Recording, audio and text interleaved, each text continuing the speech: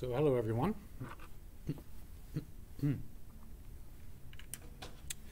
Today from home I estimated, I didn't have the exact same setup at home, so I wasn't able to test this exactly.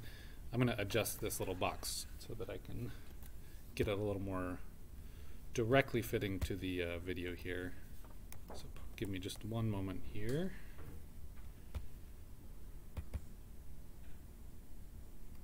See if I can get that.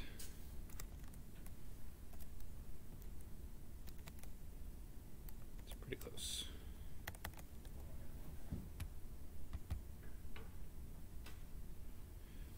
This will help me build my PowerPoint so that they are a little more conducive to lecturing here. Okay. One last quick change. Gives everybody online a chance to log in and get up to speed anyway.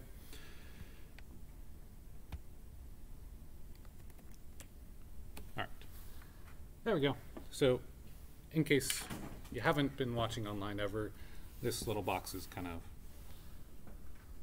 where I'm drawing an imaginary line normally, because that's where my picture's showing up. Anyway, so we'll get started today. I have not posted the third homework yet, but I plan to later today. And if I don't get to it today, I'll definitely get it up tomorrow. So that'll be up for you. Last time we left off with membrane filtration, and I gave you kind of an example problem to work on. I'll be posting a similar form of that example to the homework, so then we can go through that example. If you have any questions next time, once you've gotten a chance to take a look at the homework, happy to show that to you and walk you through parts of it. All right, so today we're going to be talking about about disinfection, which is in some sense my expertise here. It's what I've probably studied the most and most interested in, and maybe most knowledgeable about. So it's a fun topic, and the way I like to start talking about disinfection is really to define the difference between, is something sterile or is it disinfected, and what does that mean?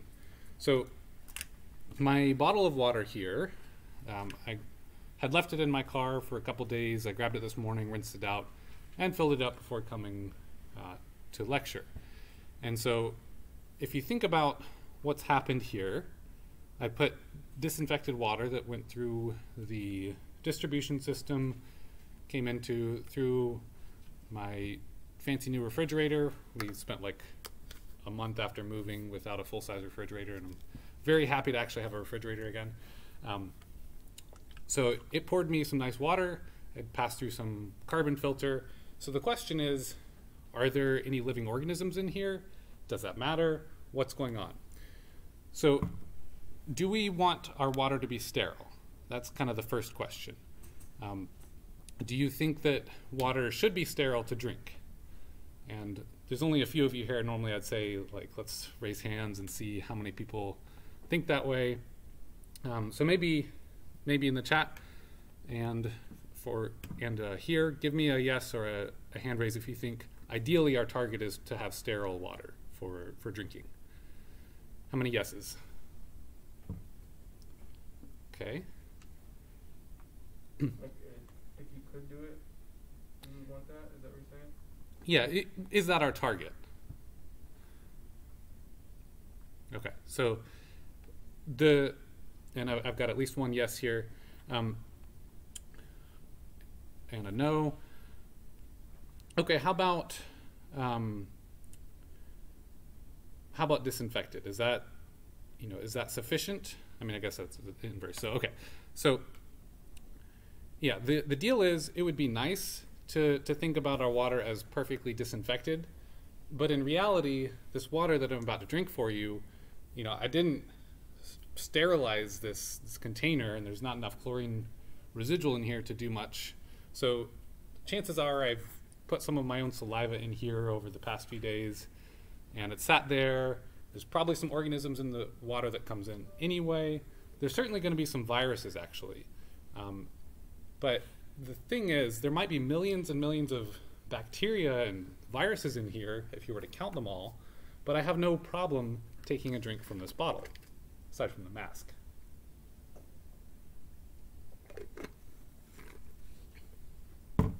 There's probably also lots of algae in there. So the deal is, what we don't want is pathogens, first of all. We can have as many non-pathogenic stuff that doesn't affect us as we want. That's no problem. And we can actually have pathogens in here. Maybe there are some pathogenic organisms, but as long as they're not at infectious levels, then we're okay. So it's kind of an interesting thing to think about, and we don't actually design our disinfection systems to be sterile. It would kind of, in a sense, be nice so that there's no concern whatsoever, but it turns out we can manage pretty well with just achieving some disinfection goals so that we reach a point where there's no more pathogens at infectious levels. So that's kind of the big thing here. And if you were to take a look at typical tools you might use for disinfection or sterilization, this pressure cooker over here on the left, we would call it an autoclave if we're dealing with like a laboratory sort of situation. That'll allow us to heat water up to a temperature that's beyond boiling point because it pressurizes it. So we typically get something like 121 degrees Celsius, and remember 100 is the boiling point. And then we leave it there for like 20 or 30 minutes, and then we're pretty sure that we've denatured all the DNA, all the RNA, anything that could have, any organisms that could have been pathogenic or living at all can no longer reproduce. So the definition of sterilization, it's actually interesting because, in this case, we really destroy the microbes. They're certainly not living or able to reproduce in the case of viruses that aren't really living. But there are other ways to sterilize a solution of water. In fact, we use the word sterility or sterilization to describe what we do to an animal if we cause it to not be able to produce anymore, or plants. So you might have certain hybrid animals or plants that have been crossbred between a couple species, and it's a sterile outcome. In that case, what we're dealing with, we could technically do the same thing with microbes. We could have a living organism.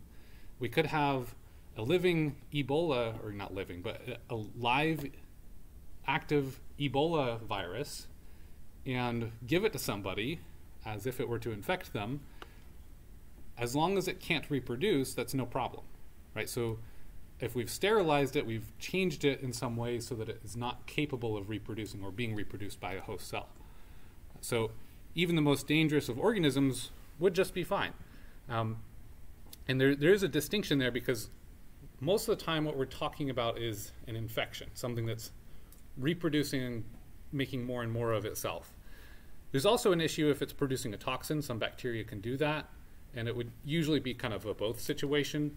Botulism is an example of maybe you have a can of food that had botulinum spores in it, and eventually they're able to grow, and then they produce a toxin. So even if you don't have live cells, the toxin is still there and can be a very bad problem. So aside from the toxins, which is kind of a separate issue, as long as the cell or virus can't replicate, we can call that sterile, and it's no problem. Along those lines, for disinfection, as long as we don't have enough of them to cause an infection in the water, so as long as, maybe there's 200 Vibrio cholera bacteria cells in here, that's actually not enough to make me sick, even if I drank the whole thing in one go. We'll talk about this in a minute, but so long as it's not enough to give me an infection, technically it's okay. So that's when we start thinking about how to design disinfection systems, we don't need to go to the extremes, heating some volume of water at a high pressure, high temperature for a certain amount of time. We could just simply remove enough of them with chlorine or with a UV system. This is a diagram of a UV system where water would probably go in here, go through the contactor, and then out the other way. Something like that. And we can make it continuous, less energy requirement, things like that. So we don't actually target sterility, even though that might be nice, in part because we send our water through a distribution system that's underground. There's going to be some leakage in places, and so we try to keep the pressure as positive, so it's pushing water out, preventing contamination from coming in, but there's still some ability for microbes to eventually transfer and come in, go along those leaks, and get at least coating the surfaces in our pipes. So we do expect both bacteria, viruses, algae, some other stuff to be there, just in small quantities. It's not that we want it there, but it's just going to happen.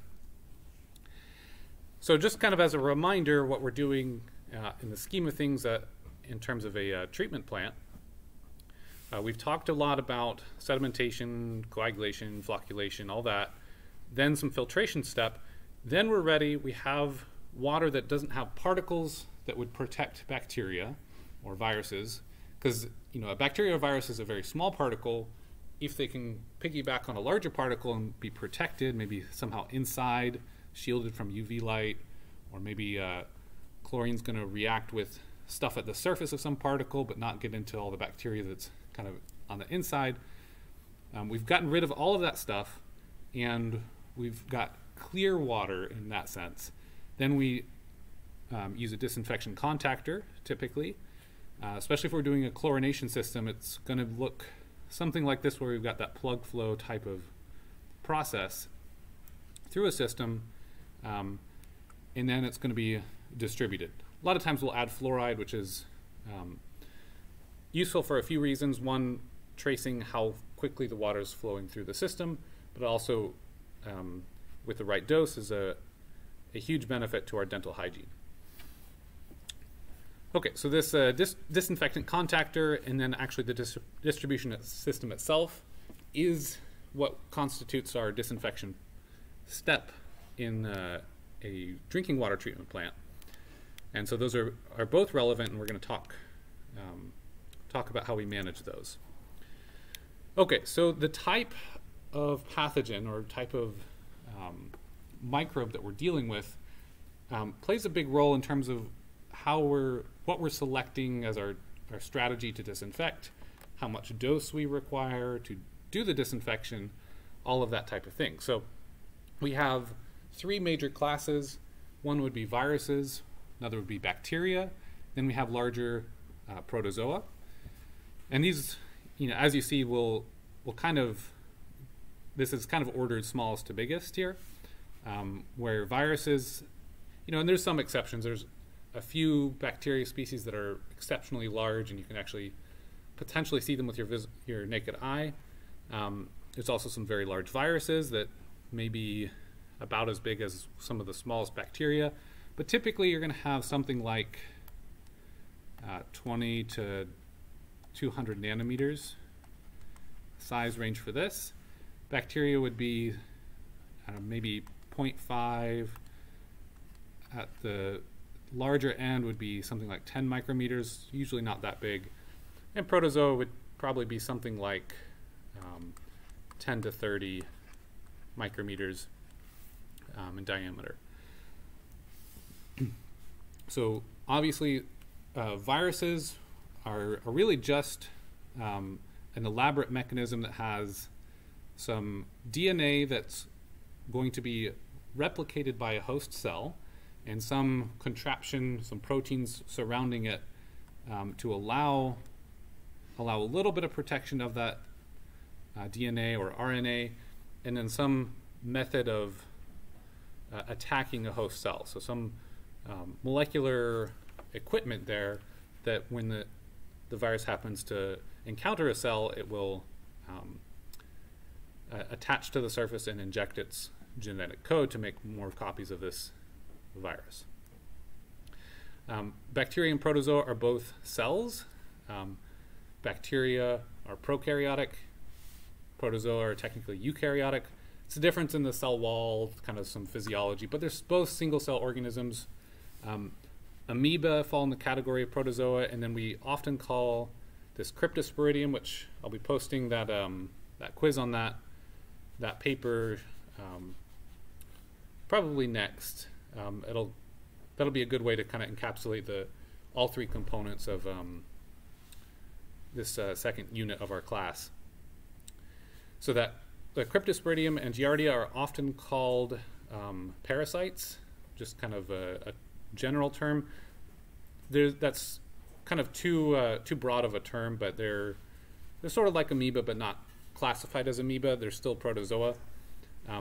Anyway, all of these can be infectious, so I'll go through a few examples of each here. So viruses, we have norovirus, you may have heard about, rotavirus, poliovirus, I'm sure you've heard about, and many more. These are good examples of food and waterborne infectious diseases in terms of viruses, and they will,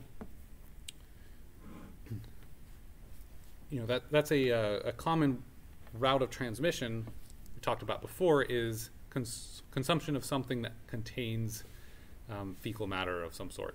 Now, something like norovirus, well, really all of these, poliovirus is just about completely eliminated. I think there's maybe a couple places in the world that still have that battle ongoing, but we've done a great job with vaccines, so we almost have no problem with that anymore. But something like norovirus and rotavirus is actually a good reason not to eat raw shellfish, so raw oysters, because these virus particles act a lot like the particles that the oysters are consuming all the time and using for food, and so they'll get stuck in the meat, and then we'll just hang out there, and it'll be kind of a way to concentrate them. So if you've got a wastewater treatment plant and then a river and then oyster bed, that could be bad news. Which is why sometimes you'll see some sort of seasonality in terms of when they're safer or not so safe to eat based on the currents and things like that, where they're harvested from. You could do it if you like it, but you just have a bit higher risk of getting something like that. If you've ever experienced food poisoning, or there's technically a difference between food poisoning and food infection. Infection is what we normally experience if you eat something and then 8+ hours later you become ill and you're like, oh man, that last meal that I ate, it's really probably 2 or 3 meals ago. Sometimes it could be even up to 2 days ago. But we always have that last meal bias. So I remember when I was in grad school, I had something, it was probably norovirus or something. The last thing I had eaten was pizza, and so that I didn't want pizza then for the next few months. But I think it was actually a Mexican restaurant that I had happened to go to for lunch. That I think I may have had a friend also that got sick from it. But anyway, so that was that's like you get real sick, real bad for like 24 hours, and then it's kind of done. That's usually something along these lines. Now, there's an interesting feature about when we study these pathogens, because really there's a common phrase, the dose makes the poison, in terms of health and public health sort of stuff. And this is meaning like if you have a poison, but a really, really small dose of it, it's not going to affect you, right? So it's the amount that you're consuming that's going to make the issue. So you could also say the same thing for the infection. So it turns out that different pathogens have different amounts of cells or virus particles that are required in order to make you sick. So for things like the viruses, this is typically a pretty low dose requirement, where something like 10s to 100s of virus particles to get you sick.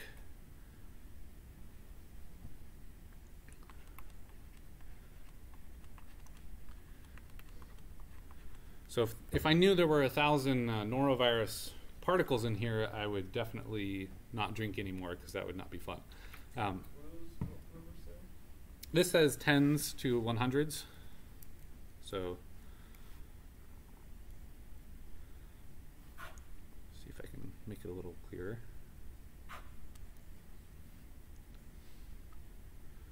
So just kind of on that order. And we'll talk about this in a minute, but it's really interesting to think about how you would actually study that, right? So the bacteria, on the other hand, some examples would be Vibrio cholera, E. coli, Salmonella, and lots of others. Botulism is another bacteria. So these guys, a lot of them are food infections, but bacteria also are the ones that can do a food poisoning where they actually produce a toxin, like botulism. So Vibrio cholera happens to be, you've probably heard about cholera. In our current era, it's really mostly a problem in disaster relief type of situations, developing countries that are having a hard time in some way with infrastructure. Haiti, there's a lot of cholera going on there, and it's been very difficult for them. It used to be one of the big plagues that was feared quite a bit, and we'll talk about an example and kind of the history of that one in particular, and how that was important to our modern understanding of public health and water treatment. So we'll come back to that, but it actually requires something like 10,000, so 10 to the 4th to 10 to the 5th. So tens to maybe 100,000 Vibrio cholera cells in order to make you sick. Part of that is because cholera happens to be pretty vulnerable to acidic conditions, and our stomach has a lot of stomach acid, right? So if you were to give me this bottle of water and tell me, okay, there's exactly, in this 1 liter, there's exactly 10,000 cholera cells in here, and you have to drink it, or else I'm going to shoot you. Something like that, I forced to drink it. Well, if I had a choice, I would say, okay, I'm going to drink this on a completely empty stomach, and I'm going to drink it a little bit at a time over some time, and then my stomach will probably actually take care of things, because that acidity, if I down it all at once, maybe my acid gets too dilute and it doesn't kill off enough cells. But if I can kill off 80% of the cells there, I've reduced it from 10 to the 5th down to 10 to the 4th somewhere. A significant reduction like that may actually prevent me from acquiring an infection. So it's kind of interesting. Some cells will act differently. I think E. coli is more, in E. coli, some of them will produce toxins. Sometimes they'll produce toxins when they're inside your stomach. I think these are probably more like 10 to the 3rd to 10 to the 4th range, not as high of a requirement. And Salmonella as well, I think, is probably somewhere similar like that. Cholera just particularly takes quite a bit of the bacteria to make you sick. I had a thought. So one interesting thing, kind of noting that difference between the infection and the poisoning, the reason we are careful in general not to feed honey to infants is because infants don't have a very acidic stomach, and there's potential for honey to have botulinum bacteria in it, and they would be spores, and when a botulinum spore encounters stomach acid, it's pretty much no problem. And then it's actually the space, immediately after the stomach, I forgot the technical anatomical term, but that area in infants is not acidic at all, and it's actually pretty good growing conditions for botulinum bacteria. So if they start growing and get to a point where they're got enough of them there, they can produce the botulinum toxin, and that's quite lethal. So that's it's kind of an interesting thing that we never think about as adults, or since you're partially developed child. You can have honey or whatever, and it's no big deal. But there's actually some things that our body is taking care of that an infant, for example, cannot, because they just don't have that stomach acidity yet. Okay. So the next would be protozoa. And these guys are actually much more infectious. So they require just a few cells, a few cysts, to get you sick. And that's a kind of a big deal because they are quite hardy. So when they form cysts, so we have amoebic cysts, but these guys can also form cysts sometimes. And they're very resistant to chlorination and other disinfection strategies. So we'll say cysts resist chlorination. And so if it only takes something like, I think it was between 1 and 5, somewhere in that range, cells to infect, then you really need to make sure they're pretty much all gone. Now, there's another complicating factor here in terms of how much of these are discharged by a sick person or a sick animal that's excreting these. And, you know, these are larger cells. They're not produced in quite the high volume as viruses would be from somebody infected with a virus, or even as much as bacteria. Cholera, for example, we'll talk more about it, but you end up excreting a lot of them, so that's why it can still infect other organisms when it requires such a high dose, is because it produces just lots of them. Okay, so the entertaining part about all of this, I mean, maybe it's already a little bit entertaining, but how would you go and study how many virus particles it would take to make you sick? Just think about designing that experiment for a moment. Okay, so I took a couple classes in a public health program during my engineering graduate program, and I went to a different school, ended up actually meeting my wife this way at a wastewater treatment plant. Sorry, of all places. So that's kind of fun. But during one of those classes, I learned that the way we know these, or have some idea of them, is actually human volunteer trials. So places like the CDC would say, all right, we need to test, we need to understand how many noroviruses does it take to make you sick.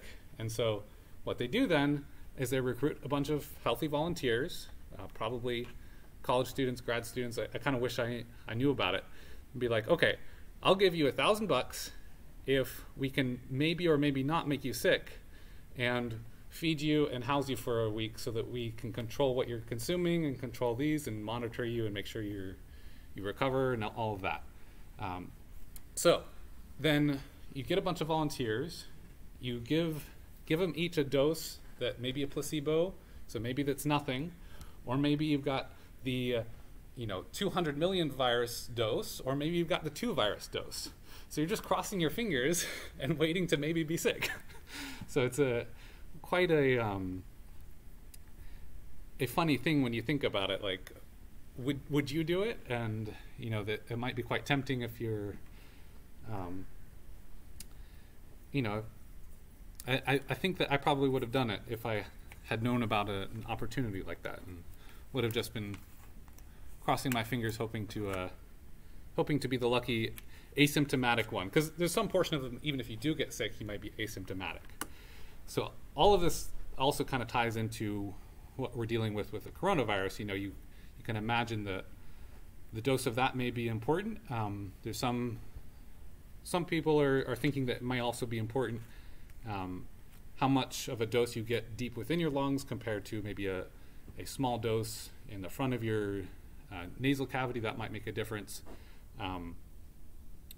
But yeah, and then if you're asymptomatic, okay, maybe you have it, maybe you're spreading it, maybe you're not. There's a lot of interesting uncertainties, and it's not easy to do direct human studies. You have to kind of have volunteers like that, and there's ethical questions involved, and got to have all sorts of approvals. So I just always thought that was fairly entertaining. Yeah, so got a question here. Am I working on a study of coronavirus at LSU water right now?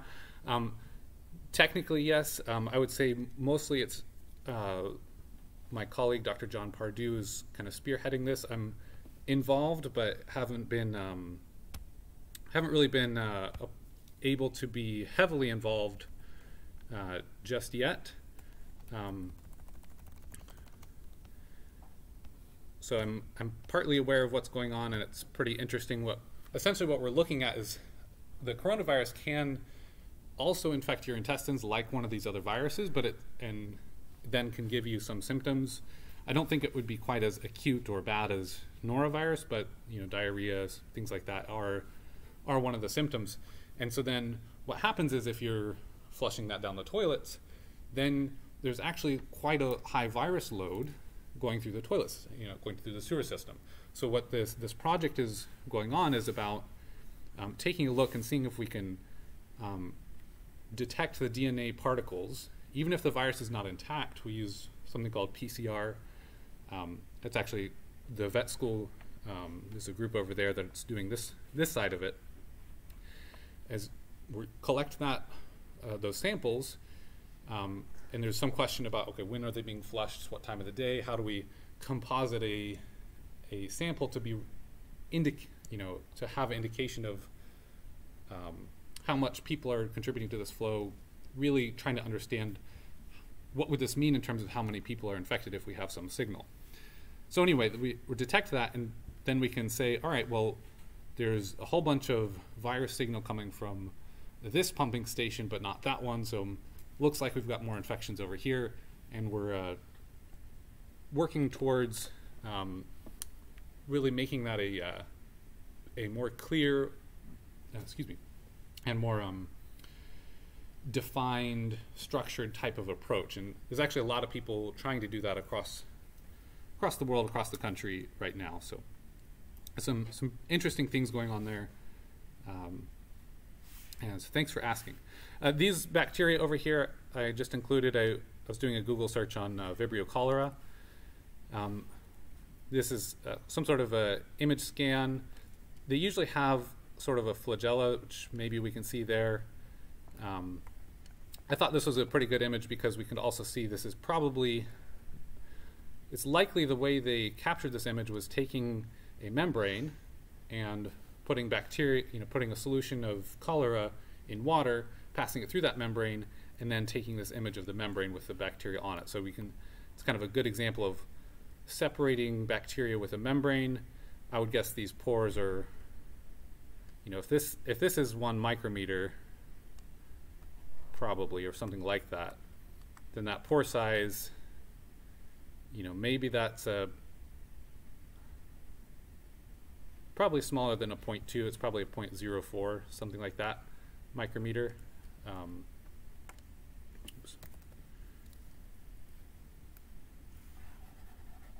So just thought that would be interesting. Oh yeah, we have the scale bar right here, 1 micrometer.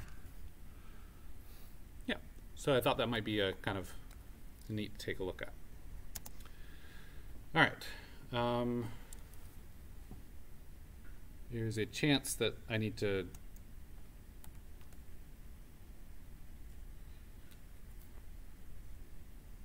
okay, I think I just maybe didn't finish this slide, and I thought I did. Okay, so I wanted to talk about the history, and really, so I had some confusion with my system. This might be the wrong PowerPoint. We'll find out before long, but I'll post whatever makes sense. For now, we'll just talk about the history for a moment. Really, I just wanted to show the next slides anyway.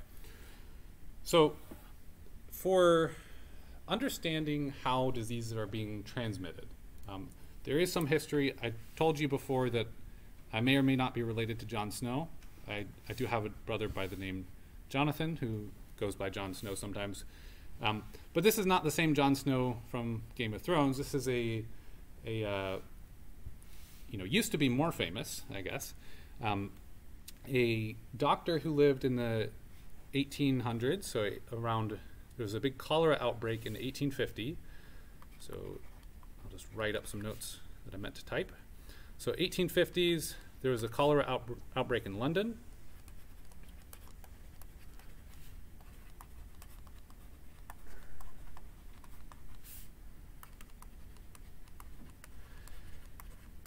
And he was a doctor who, a medical doctor.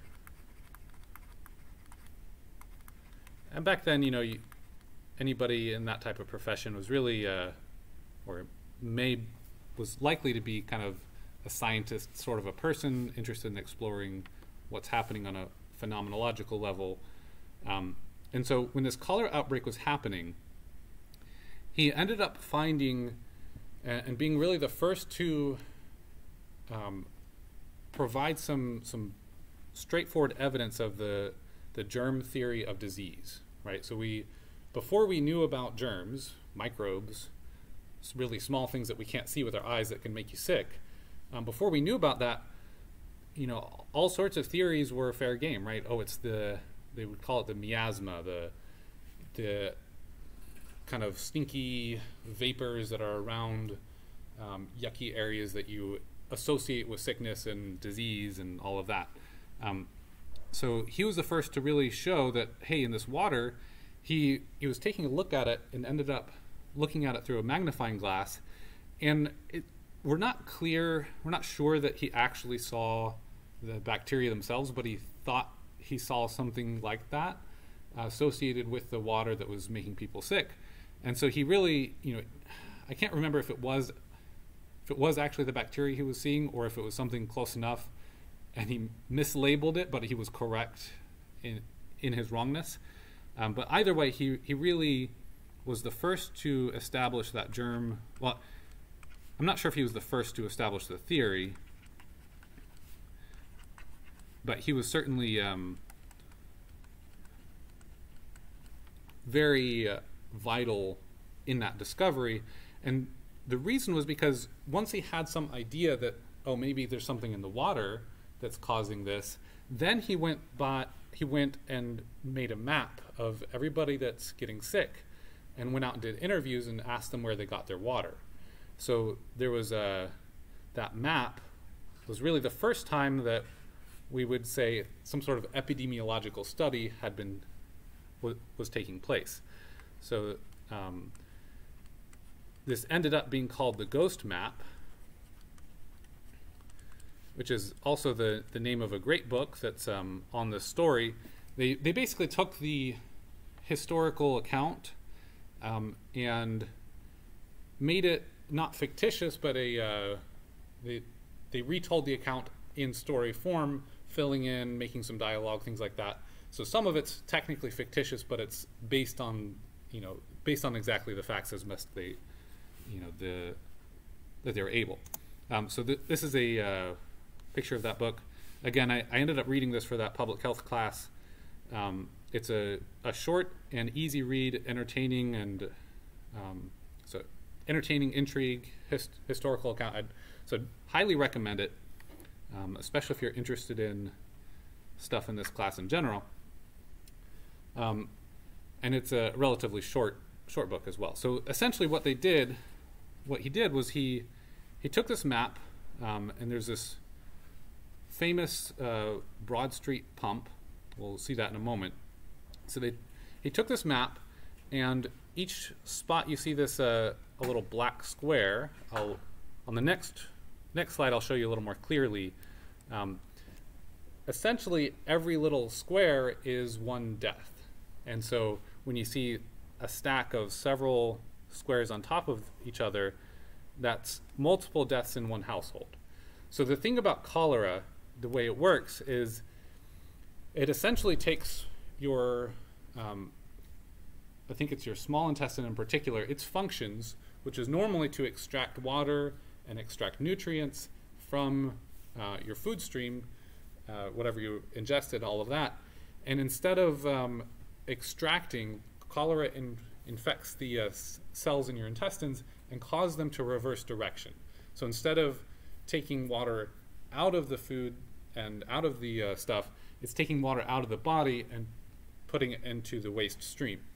And so when you do that, you end up dehydrating the person very quickly. And back in the 1850s, we didn't really know exactly how to care for somebody who's being dehydrated like that. Nowadays, it's really simple. We know exactly what to do, and if you've got access to something as simple as Gatorade, you're going to be uncomfortable for about a week, but you'll probably be just fine. And especially with an IV, our survival rates for cholera these days, if you have the medical attention, is near perfect. But if you didn't have any medical attention and you didn't know about how to hydrate, the importance of electrolytes in addition to just straight water, then it's quite a lethal disease, because that dehydration can kill you within hours. So it's probably like 8 to 12 type hours, maybe more, for a bad infection. So in London, it's crowded city, very unhygienic.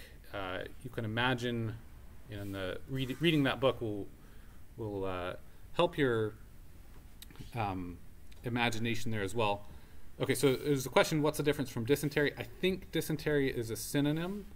I'd have to double check that, but I think that's synonymous to cholera. I think was one of the generic terms. They would call it the plague or call it dysentery. I think it's the same thing. So what happened was, when you had all these people getting sick in this one area, you can kind of see where the black dots are occurring. It's terrifying, and multiple people in some households were just dying within a day or two. It's like that's a scary plague when you don't know what's causing it or what to do about it, right? That's pretty terrifying. So here's a kind of a better representation.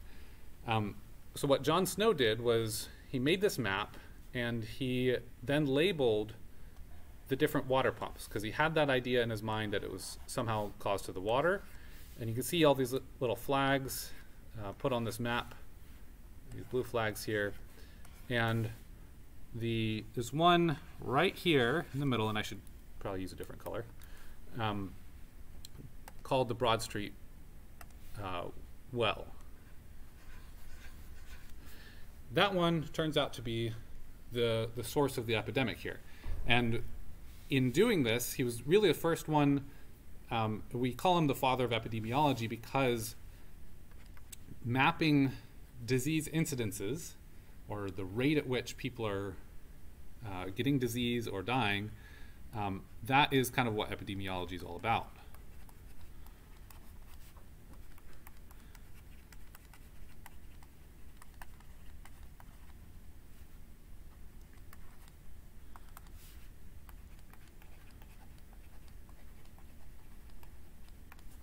He didn't have any children, so I'm not directly related, but who knows, maybe one of his siblings or something. Okay, so, you can see it's just kind of crazy to think that all of the, a neighborhood like this, or, several blocks in a city, having that many deaths, and it's just all right there. It was rather crazy. So once he had some idea that it was really attributed to this well, he took the handle off the pump and he removed it, and then the outbreak subsided from that point. Now, there might be a couple cases of other transmission, but generally the issue was this pump. And they even learned that the deal was there was a family living in a house right on top of, right above this pump, and of course with their the lack of modern sanitary systems, they had like a kind of a pit latrine sort of a deal, and they actually had an infant who I think had been taken from somewhere, had come in from somewhere, they had traveled, and the infant had cholera. Now, infants have a different reaction to cholera, and they don't, since their intestines aren't as developed, it doesn't have as an extreme of a response, and they typically live longer, maybe survive better. And so there was an infant excreting essentially into where this pump was drawing from for a couple of weeks. And so that's ultimately the conclusion of, and probably the first time ever we've identified, like, oh, hey, here's the source of an outbreak, and here's how, like, here's exactly what's going wrong. Okay, so yeah, that's a very interesting story. Again, I'd highly recommend it. Probably spent a little too much time talking about it. But I hope that was entertaining and interesting. Okay, so the role then of disinfection, as we know, it's quite obvious that we ought to be disinfecting. So I want to talk about the disinfection strategies we can use. Probably next time we'll get into most of the math and deriving some rate constants, things like that. But we'll start talking about the strategies now and what to consider for them. So we've talked already about free chlorine. We can actually apply it in several forms. It could be Cl2 gas, could be NaOCl, or maybe calcium hypochlorite, so CaOCl2. And remember, that's because calcium is 2+, OCl as a unit is 1-. If you were to dissociate that, so you need the 2 to balance the 2 minuses to balance the 1, 2+, or NaOCl. And the reason chlorine gas will work, because it goes Cl2 in the gas form plus water will react, and that'll give us, see, it's chlorine minus plus H plus HOCl. So that one Cl goes to chloride, so Cl minus. Cl minus is pretty much inert. It doesn't react much with stuff. This is not our reactive species here. It's the OCl that's the reactive stuff. That's the thing that bleaches stuff, does the oxidation. Cl minus is pretty much everywhere. That's what you get with table salt. You can't bleach stuff with table salt, right? That's just kind of inert. But that other one ends up in this reaction. Well, it kicks off one hydrogen. That's why you get a little bit of acid coming off, the H+. And then what we're left with is H, O, and Cl, which is exactly what we've got there, HOCl. So that's ends up how we can get chlorine the way we're familiar with it in the class. We've talked about the HOCl from chlorine gas. It doesn't really matter which way we apply it. I'm just letting you know that's one way we can, and that's the equation. Once that happens, then remember we always have some dissociation because we have an equilibrium reaction between HOCl and OCl minus with that H+. Okay, so if we were to add a certain amount of Cl2 gas to water, then we could, find out how much, what mass of that gas we had, convert that to moles. Then we've got 1 mole of Cl2 gas to 1 mole of HOCl. That'll give us a molar concentration of HOCl. That'll be our total chlorine that we've added, and then we go through this system and we have our equilibrium equation like we've dealt with in the past. There are also things called chloramines. Basically, this happens when you react OCl with amines or amine groups, basically NH3, like ammonia type stuff, or some molecule that has that group on it. And so you might get something like Cl, I think it's, Cl2 NH, what was it? Should remember this off the top of my head. We get different forms, and we can have different amounts of protons there, so different amounts of hydrogens, or sorry, should be NH2. Come on.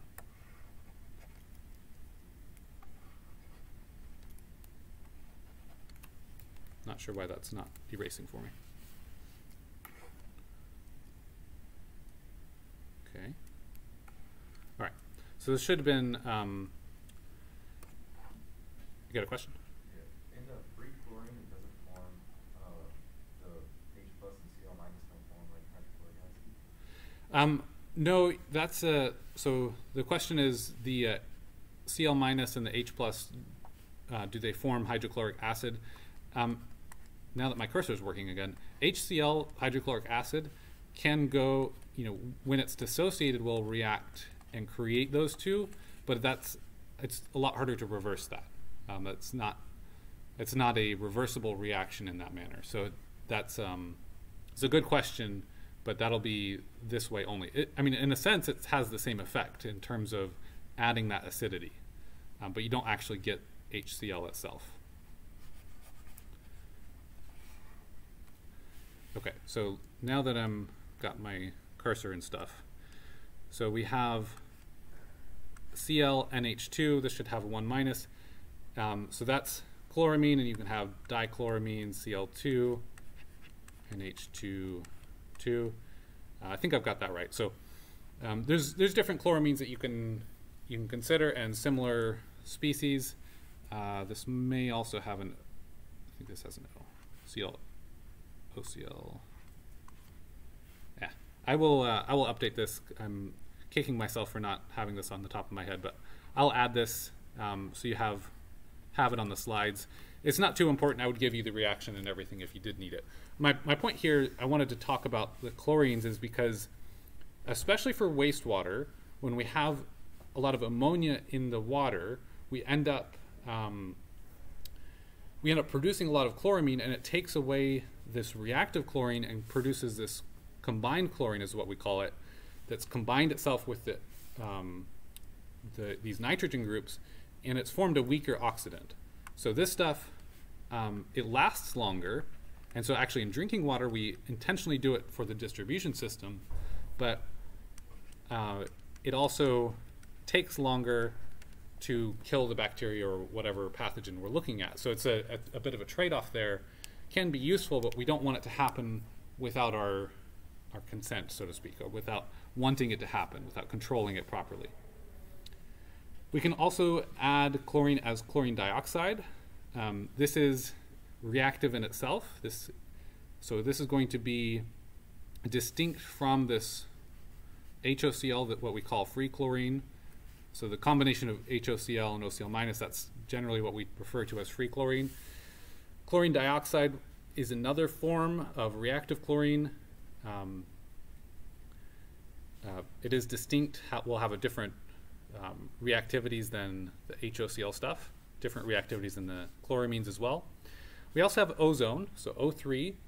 This is naturally occurring. We know it pretty well from the atmosphere. It is an oxidant, so we don't like it in our lower atmosphere where it can irritate our lungs, but we do like that it absorbs UV light up in the upper atmosphere. So we can use this directly as an oxidant. That is employed sometimes. It's pretty good against the Cryptosporidium spores.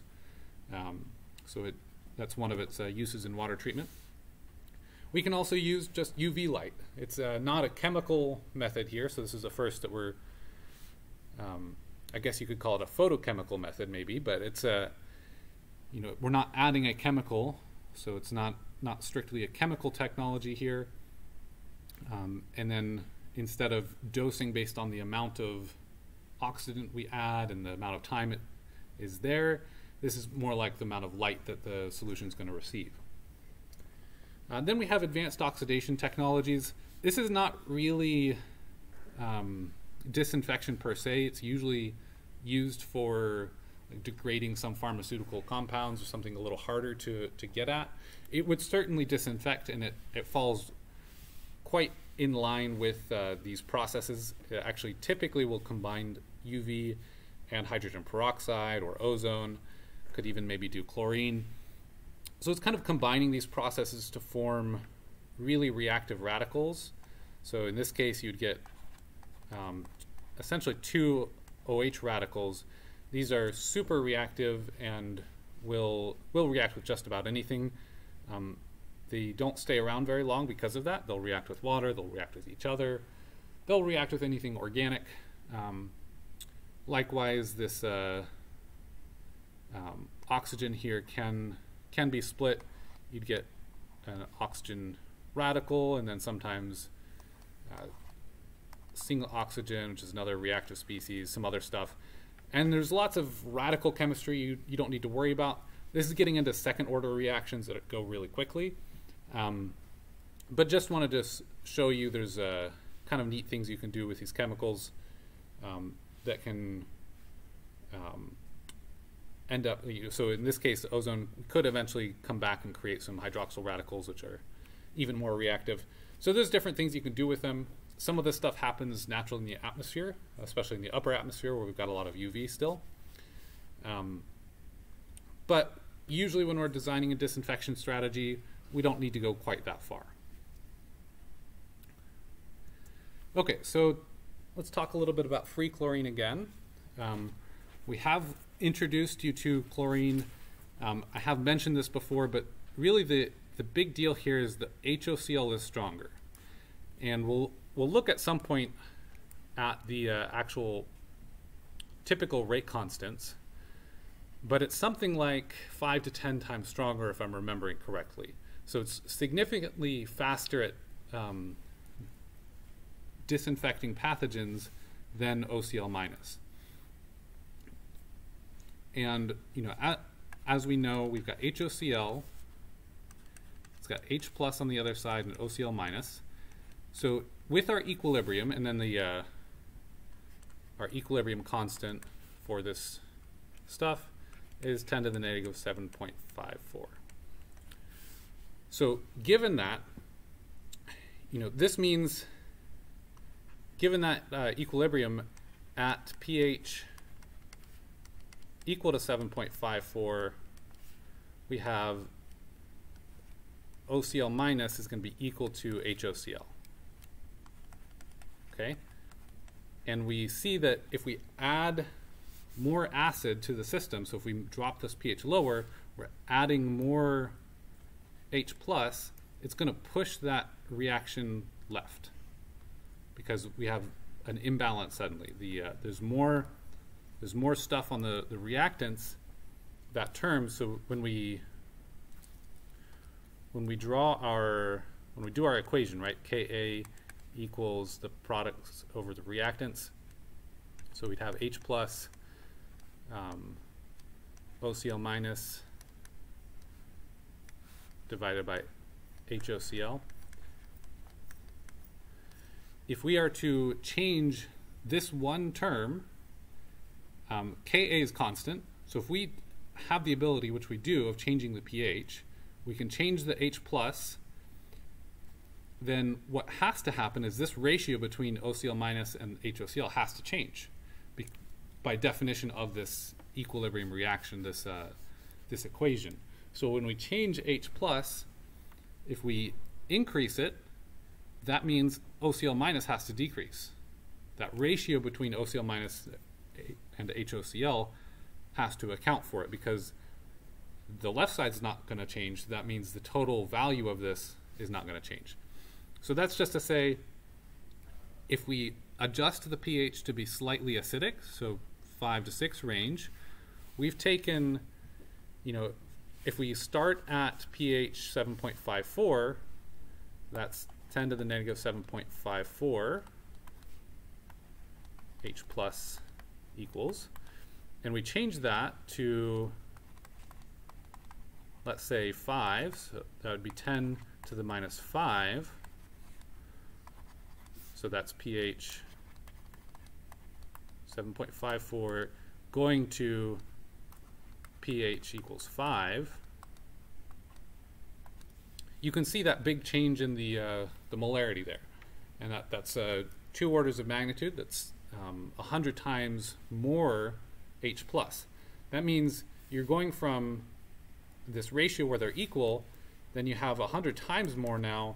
That ratio's got to change about that same sort of scale. So if you go down to pH 5, you do this math, you'll see that that ratio then is 97+% of it is now in the stronger form, HOCl. Okay, so that's why pH matters quite a lot. You've seen this again several times, so hopefully if it hadn't made sense in the past, hopefully this is getting you closer to mastering it now. So just, again, a reminder and a description of really why we care so much about it here. We saw this example before. If we add 15 milligrams per liter of HOCl to some water for disinfection, final pH is 7. What percent is not dissociated? So that's just really going right back to how much is in the form of HOCl in answering that question. You could change the pH. You could change the amount you add. Those would be maybe good things to do to practice this on your own.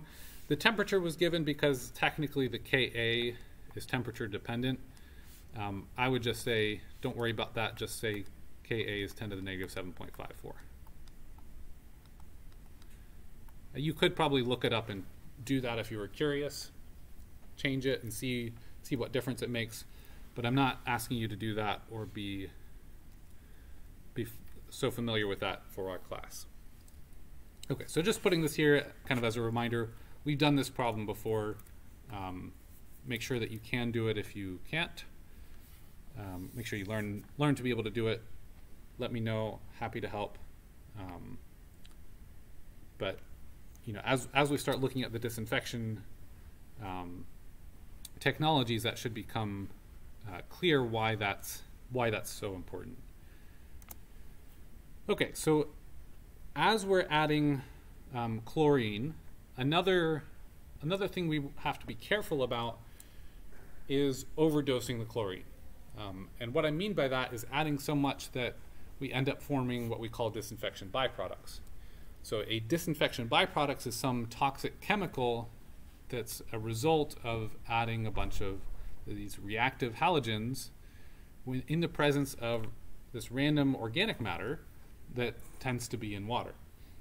Now this can be true of water treatment if you're treating surface water, groundwater, really any water source typically will have some organic matter in it. Could also be important for disinfecting wastewater. You don't want to be discharging a bunch of chemicals that are toxic, potentially carcinogenic, into receiving waters. So what is a natural organic matter molecule? I've just snagged a picture from the internet here. You can kind of see, I think on the bottom, this is a depiction of humic acid. Really, it's some large molecule that's got a lot of branches and pieces, and it's in some way some random assortment of molecular stuff. And again, this is like when you steep some tea and all this brown stuff comes out into the water, has some flavors. That's a type of organic matter. The same thing happens in nature. A lot of tannins, tannic acid, are associated with leaves dissolving and excreting their molecules. We call it humic acid for coming from humic substances or soils. There's also fulvic acids, which are kind of related. They're called acids. They're not necessarily super acidic. They just have a lot of carboxyl groups, and that's just kind of how we label them, and we can manipulate their acidity or their charge based on changing the pH. You don't need to know much about that. Just suffice it that these are large molecules. They've got lots of components, and they will react with the chlorine if we're adding chlorine, or they would also react with bromine or iodine if we were adding those. We would never really use fluorine for that, but it's just another halide, right? So mostly what we're concerned about is if we're using chlorine, bromine, or iodine, most of the time chlorine, those would be, adding those would be a concern. In fact, we know that if we have something like the molecule ethylene, so it looks something like this with a carbon at that center, a double bond, and like that. If we were to exchange all these hydrogens, which are normally sitting here, with chlorines, this is actually quite a toxic compound. This would be trichloroethylene, or We can have it totally chlorinated. This is the type of stuff we worry about with dry cleaning. Dry cleaners will inevitably spill this or have a leaky storage tank. They have, or used to, I think they still do use things like this, basically chlorinated solvents, and those are a big problem environmentally because they're toxic, they're carcinogenic in most cases, and they don't really degrade very easily. So when we're adding chlorines to random molecules, we have the same sort of concerns for toxicity and carcinogenicity. So given that natural organic matter is thousands of different types of molecules, what we really end up interested in is we have all these molecule pieces, and then at some point we have at the end of a chain something like maybe a methane group here. So CH3 just as one little part of that molecule, and then if we, we can call this R for like whatever else over here. This is kind of the organic chemistry type of thing, that R is whatever's attached. So we can say R, and then say this as C, the H's. Now, the deal is if we're over chlorinating, we're going to have a lot of these molecules where we end up substituting these hydrogens for chlorines and having what we call trihalomethanes. So this is some big molecule, but on the end here we have that methane group, and then if we over chlorinate it, we end up with some molecule, and then we've got these Cl groups. So that's kind of how it works. That's what ends up making these toxic. Just wanted to give you an overview of what's going to happen if we use too much chlorine in a system. Ideally, what we want to do is operate in a way where we have enough to get our disinfection done properly, but not really much more than that. And then what we'll do from there is either add something to get rid of the chlorine, or more likely add a little bit of ammonia to transform it into the right amount of residual chlorine or combined chlorine to have it for our distribution system to keep that a bit cleaner. So just to sum up, we want to minimize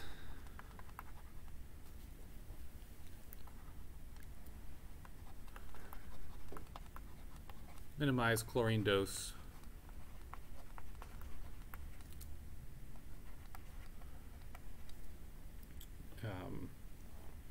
really these to minimize these DBPs. If you have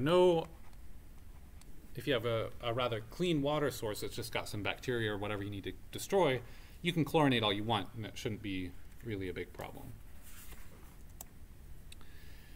Okay, so I want to talk about how we quantify our chlorination, how we quantify the effectiveness, and what it means to have some disinfection dosing. Now, this is going to be a concept primarily for our chemical disinfectants, although we have a very similar concept for ultraviolet dosing as well. If you were to boil water and heat as a disinfectant, that's going to be relatively similar. Really, the concept is going to be you have some condition that's causing the disinfection over some amount of time. So I'm just going to write a note that this stuff is for chemical.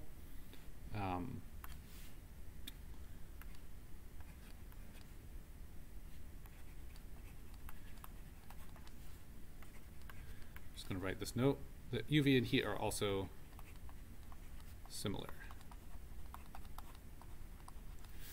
And we'll go over UV stuff next time with some examples.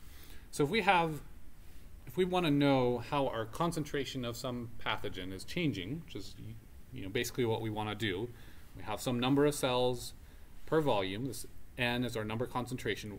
We want to know the rate at which that's changing, that dN dt. So we have an equation, it's referred to as the Chick-Watson kinetics, and what that looks like is so it's a first order. So we have n to the 1 here. We recognize immediately this is first order. Typically, we say it's pseudo first order in practice because there's usually a little bit of wiggle room at the start. A low dose bacteria can sometimes repair themselves, things like that. But ultimately, it becomes first order, or we can handle it in a first order manner without much difficulty. And what we have here is negative k, so our rate constant, c to the n times n to the 1. So here we have c and n, and we're doing this as dn dt. So what you'll notice here is this is a little more complicated than normal. So n is our parameter that's changing, that we're tracking, right? That's what we're doing the mass balance on. So the number of viruses or bacteria or whatever. So we have a number concentration, numbers per liter. Then we have C, which is our concentration of disinfectant. As you will know, if you think about it, you add straight up bleach right out of the bottle, that's going to be a lot stronger than if you mix it with a bunch of water and then use that as your disinfectant. So, you know, when you clean, a lot of times the bleach container will tell you, oh, dilute this to X amount for this purpose, and then use that as your cleaning solution. So the dose, again, matters, right? This dose of the disinfection, and we have a concentration there, the concentration of the disinfectant, and then the other part that matters is how long the bacteria or whatever is going to spend in contact. So that exposure time, so this is the disinfectant concentration.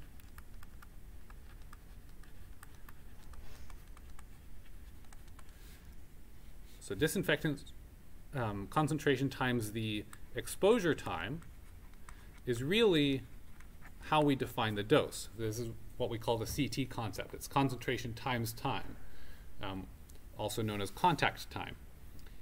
So that contact time really determines how much disinfection we get, and we see that in this equation where we've got that role of the disinfectant concentration being an important component of this rate. Now, there's kind of a neat thing we can do if we can assume that C is constant, which we'll talk about in a moment. But given that C, we see this N here. Let's take a moment to think about that. That's what we call a dilution coefficient. And this is just going to be 1 for an ideal reactor. Now, if you've ever worked in a system, you know, in a lab or something with some solution doing some sort of reaction, you'll know that typically in a beaker you'll have a stir bar or something like that, keeping it like a batch well-mixed reactor. However, if you have, let's say, a microfluidic device or a flow-through channel, have something smaller, and you're applying some disinfectant or something that's supposed to be reacting, this N may be different, may be quite important to account for the fact that your disinfectant may not be mixing through the whole system. Or, you know, if you have a large plant and you've got your ozone bubbling through, to apply your ozone, maybe there's some corners of your contact chamber that aren't actually receiving that dose. So then you'd have to apply some factor here where N would be less than 1, so that essentially that disinfectant contact with the bacteria is less than ideal. So it's kind of reducing the amount there. Okay, and the concentration, sometimes we'll deal with mass or maybe molar units. These are kind of typical examples. And for our purposes, we are going to assume this N is 1. We'll keep ideal reactors. I just wanted to show you what you would do if you had a non-ideal reactor. Okay, then the K is the coefficient of specific lethality. That's going to be in units of liters per milligram minutes. Now that at first may look like it's maybe second order type units. That's because we have the concentration built in here. Indeed, this would actually be second order if the concentration of disinfectant was changing. However, we can simplify this if we assume that, let's say, our chlorine remains constant, which is reasonable in a lot of cases, and we will work problems this way. So we can assume that the C, or really C to the N, is going to remain constant, and the system simplifies if we say K and C to the N are just one term. We can call that K star, and say that that is going to be our first order rate constant in per minutes. And you'll see here that C gets rid of this liters per milligram, and you'll remember also that our number concentration doesn't have milligrams, right? So that this actually was not going to be second ordered just based on the number concentration twice. We actually have to factor in that chlorine there. Okay, so now we have this K and a K star, and we can simplify to say dN dt equals negative K star times n to the 1. So just like any other, that one will go away. Just like any other rate equation we've set up so far that's first order, is first order decay because we're disinfecting. This is just like we've done with that little complication here about K. Okay, last thought for you, and we'll pick up here next time, is this K is going to be unique to each pathogen to disinfectant pairing. So if you're using bleach for E. coli, that's going to have a different K than bleach to salmonella. They're both bacteria, but they're going to resist it at different capacities. It's also going to be different from E. coli to bleach compared to E. coli to iodine solution or some other disinfectant. So the K here is going to be unique to each pairing, which means we have to think a lot about how we figure out the dose needed and how we design a system so that it can dose our water effectively to handle all sorts of pathogens. Going all the way back to where we started, maybe some we need to get rid of entirely so that we are very confident that nobody's going to get sick. Some others, maybe we don't have to get them completely eliminated. We just need a safety factor in place. Is it K or K star specific? So the question is K or K star specific? So technically they'll both be specific, right? Because K is a part of K star.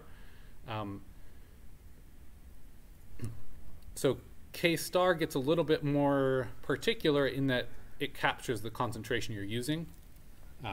So that would also, K star can change even if K is not changing, if you change the chlorine concentration or your disinfectant concentration. But likewise, if you keep the disinfectant the same, but you're changing the bacteria or the type of disinfectant, the K star would also change. And it's the pairing of the concentration with the